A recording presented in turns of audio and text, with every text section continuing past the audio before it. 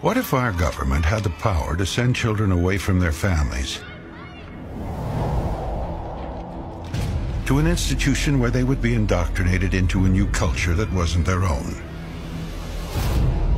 With a new language, clothing, customs, forced to give up the identity they were born with. And there was a very immediate, often quite harsh, physical processing. Removing what folks called their home clothes, being issued GI, government issue uniforms, being scrubbed within an inch of your life. If this were to happen today, public outrage would be swift and ferocious. But for several generations of Native Americans, that was the reality in the late 19th and mid-20th centuries. And there was no public outcry. The voices of American Indians weren't heard. This was the boarding school era with the infamous slogan, "Kill the Indian, save the man." The whole boarding school generation has so many different stories, and you'll have people that are forthcoming with talking about it and others who don't want to talk about it at all.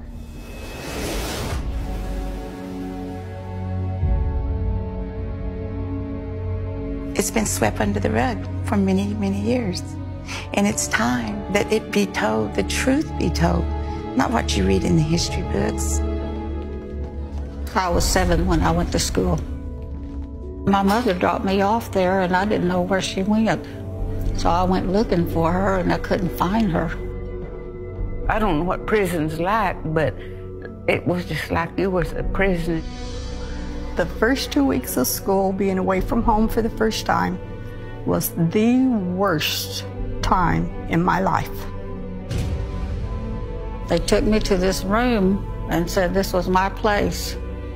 And that night when I went to sleep, I cried for 2 weeks for my mother.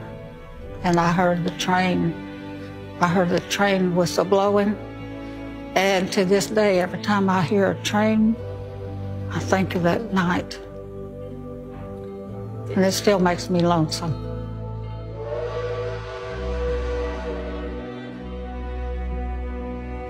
And they're trying to make you over to somebody that you can never be. No matter how hard they try, no matter what they do, you're still going to be who you are. And it's in your heart, it's in your blood. By all accounts, the Native American boarding school era was a complete failure in U.S. Indian policy and a horrific, even shameful time in American history. Stories of abuse, humiliation, even death are all part of the boarding school narrative.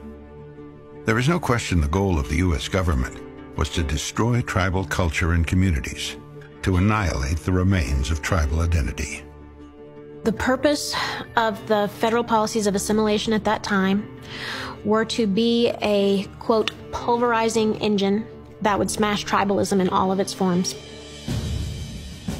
The U.S. government, their goals were the same as they always were when it came to federal Indian policy. It's to assimilate Indian people into the greater society. By exerting power and control over tribal governments, and then breaking up the landmass. In Oklahoma, it was called allotment.